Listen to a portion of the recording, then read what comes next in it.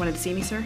What do you know about one of our smaller homes, a company called Outwear? Sounds quaint. Of course, it's quaint. It's Vermont. I want you to shut the company down.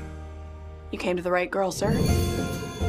I'm Riley Thomas. I'm just in from New York. You'll be wanting to talk to Wyatt. I've dealt with you corporate types before, and you people tend to look at places like bugs under a microscope. You are really pushing my buttons. Now, why would I do something like that? Stop it. That's an order. You promised me that you will also take care of you. Did you say this place employs the entire town? It is a small town. The people who work here, what happens to them when we close Outwear down? It's not our problem. Truce. Truce. What's old is new again. You export Vermont. That is what Outwear is. The very sweater that launched the Outwear empire. We're not just going to save this company. We're going to make it a success. What in the world is going on there? Have you lost your mind? I saw an opportunity to do something good, and I took it.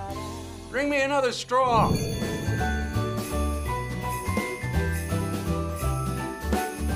What exactly are we planning? A Christmas miracle. Let's go.